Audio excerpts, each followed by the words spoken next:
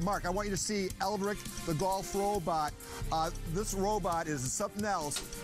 It was at Fairbanks Ranch Country Club this morning, and it's on our practice tee. We're going to tell you all about one of the sweetest swinging golf machines on the planet right after these short but important commercial words.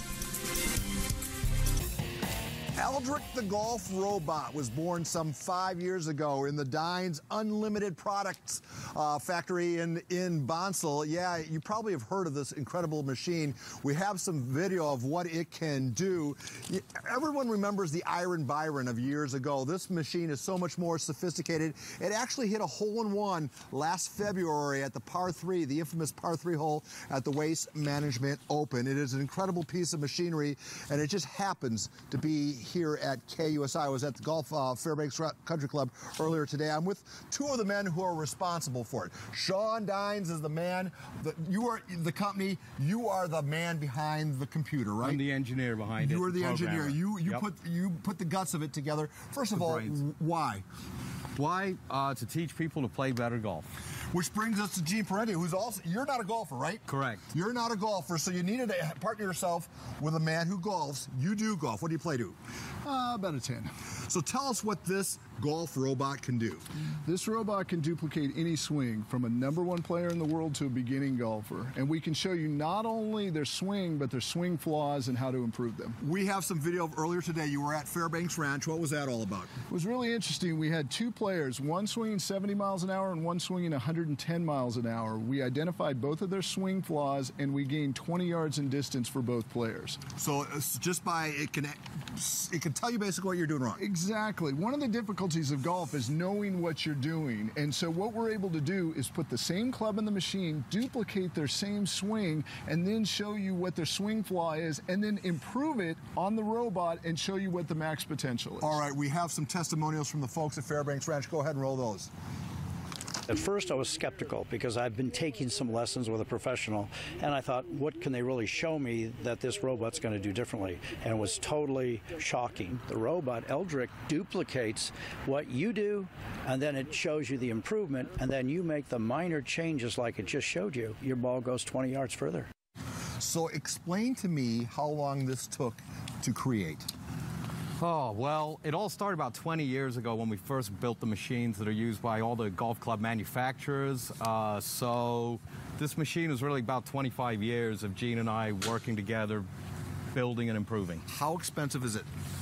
This is $500,000 right here. How many of them do exist? Only one of these, but 40 of the lab models. And so you're just going to take it around the country and teach people to play better golf. Ultimately, he will play a round of golf again. That's our goal, but we want to make humans play better golf. So this is just like the movie Terminator. You're going to take over the world. Yeah, okay. Exactly. It's the beginning. Right. So let's, Gene, if you could tee up a ball for us. Where's Maddie? Maddie Sinclair is perhaps the best golfer in the KUSI Sports Department. Maddie, what do you play to? You know, my handicap's about like a 20-ish. All right. Well, Maddie, let me introduce you to LDRICK. Hang on, so let's cycle through. You made him a little nervous, I think. All right, there we go. Come here, Maddie. All right. Say hello to LDRICK. Hello, LDRICK. Hello, Maddie. Are you seeing anyone? Aren't you a little young for me? I'm 5. Is that your age or handicap? So, is that a no? I guess the golf lesson is over. 5 years of age? It's been around. Yeah, so is it getting better and getting better? Yes, absolutely. He is only 5 years old.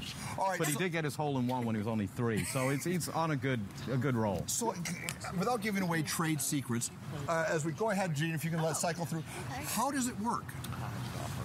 Without giving away trade secrets, it's a computerized machine driven by a servo motor that swings the same over and over and over. Now, it's a pretty big thing. I know you're taking it around the country. I suppose you can take it in a C-130 and cargo plane, but do you hope to make it even smaller as it gets that man versus machine? Maybe. I don't think it'll be necessary, though. And obviously it captivates everywhere you go. Well, for instance, it wasn't so long ago, Rory McIlroy met Eldrick. The encounter, Gene, were you there for that? Yes, I was. What was Rory doing with Eldrick? So the European Tour hired us to do a commercial with Rory. Rory, when he was a young lad in Northern Ireland, his dad had a washing machine in the backyard. And in order for him to practice, he would chip into the washing machine. So the idea was we put numbers of washing machines in a driving range, and we went head-to-head, the robot versus Rory. And the encounter went something like this. Go ahead. This is Rory McIlroy dealing with Eldrick. The computer did not ask Rory out.